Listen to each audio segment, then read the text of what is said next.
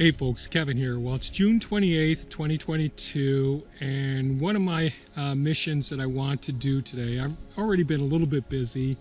I'll show you that first before I tell you the mission. I'm going to put that the mission is to put some tomato cages around our tomato plants, our San Marzano tomatoes. So those are 2-foot diameter tomato cages that I made out of concrete reinforcing mesh, and I've made videos about that in the past. But this morning I came down here and used the stirrup hoe again in the paths. And we're going to have a dry day today, so hopefully a lot of these weeds will not survive. And I used the tilther to do weeding, going down the wider paths where I could work it down in there. We have been using the weed mats exclusively each year. The other thing is, in these beds here, these two here where the carrots did not germinate, Thea came down and put some kidney beans in here. Hopefully today we'll get some soybeans going down the center in the corn grow here. They're high enough where I want to put soybean. And some of them we have enough of the rhizobacter that will inoculate the seed for that. And that's about it. So tilting this, and one of my goals is to try and get some white clover and some Roman chamomile in the paths. So trying to get as much life going on in the beds as possible, as opposed to what's worked for us so well so far are the weed mats with just having a single row of plants going down. So there are the San Marzano tomatoes there. I may have to prune them a little bit. Thea will probably come out and help me. I see one of the tomatoes has fallen off of the support stakes. But what I'm going to do, I did go ahead and do a little bit of tilting in this path as well and use the stirrup hoe. And it is a 5-inch stirrup hoe that I find to be so handy. So what I'm going to do now is go over there and get Optimus Maximus, the Kubota L6060, hook onto the dump trailer and head out back next to the forest back there and grab some of my tomato cages. And then I'm going to use a 1/2-inch rebar, which come in, when I purchase it, they come in 20-foot lengths. I cut them into quarters, so they're 5 foot tall. And I'll put a rebar at each side of each cage, and each cage will touch the other cage. But it's getting time now before the plants get much bigger to get the cage around them as well. So that's what I'm going to work on right now.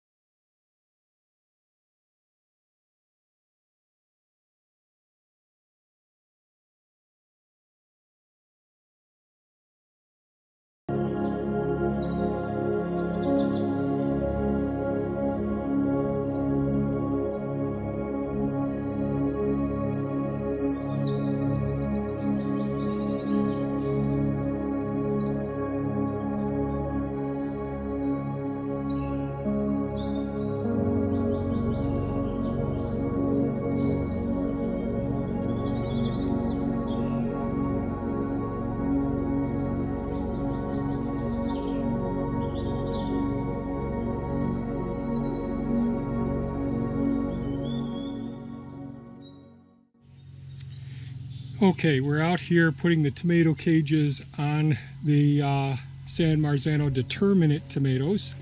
And so we use Optimus Maximus, the Kubota L6060, hooked up to our old dump trailer.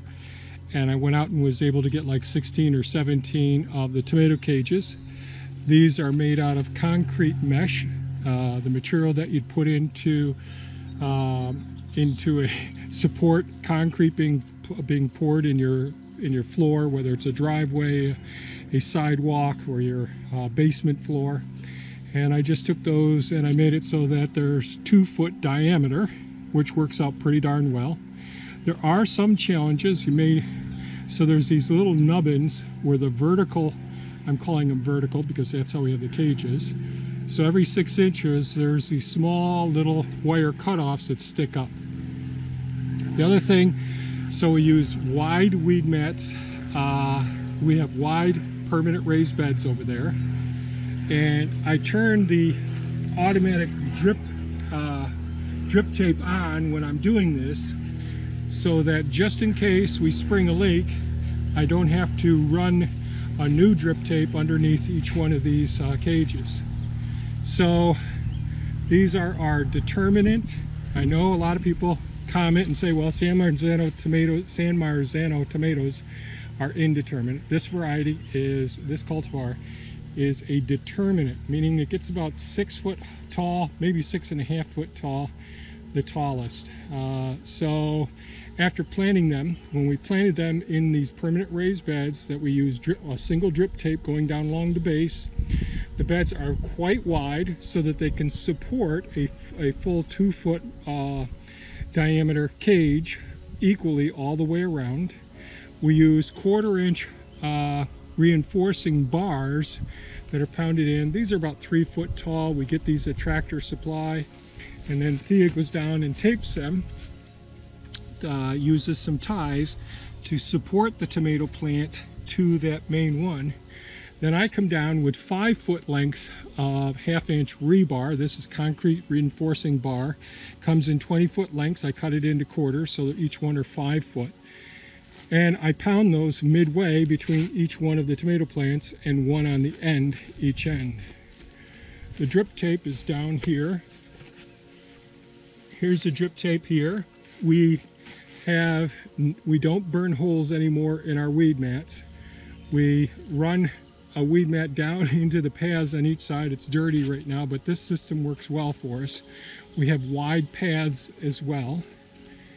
And this system works. Now the tomatoes will just sort of, maybe if the top gets damaged on one, the axillary branches. So we keep pruning off, or Thea's been pruning off all the lower branches initially until we get to this stage.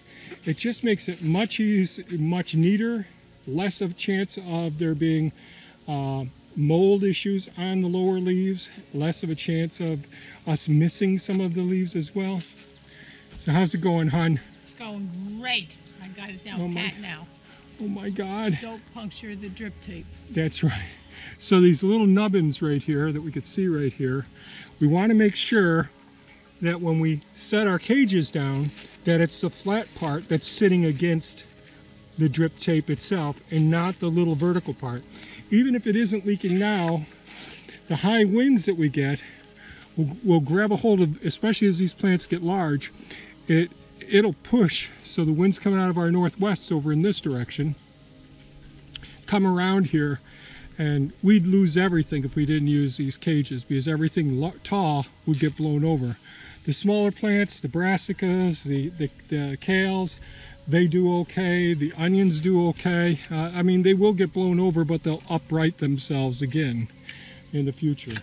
So again, 3/16 to 1/4 inch bar to support them, with some small tapes to wrap them and support them, pruning the lower leaves. When we transplant them into the soil, we dig down pretty darn deep into the soil. We use mycorrhizal fungi to enhance root development and transportation with other microorganisms in the beds.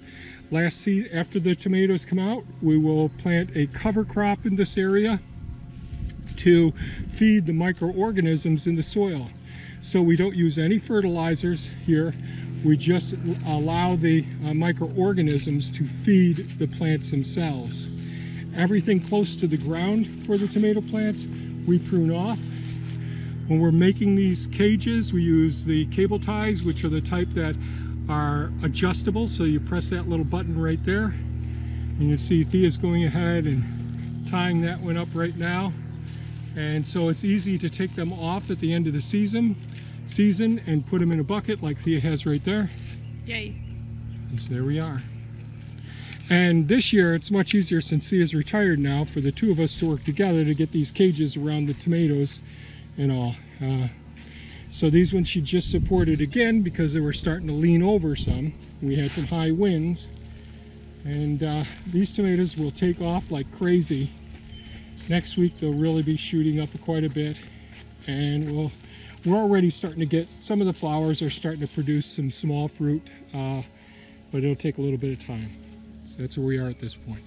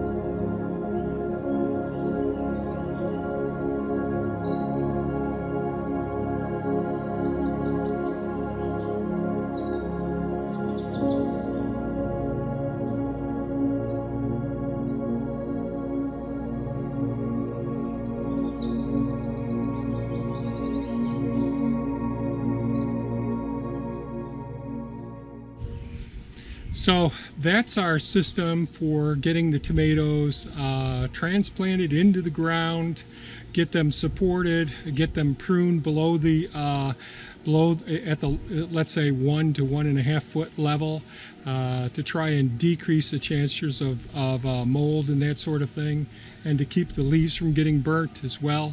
We do use the weed mats with 2 weed mats right up against each other. We're using a 3/16 or a 1/4 inch 3-foot tall bar and using ties to hold them to keep them supported to going vertical, and we can cut off all of the axillaries and the side leaves until we get to the appropriate height.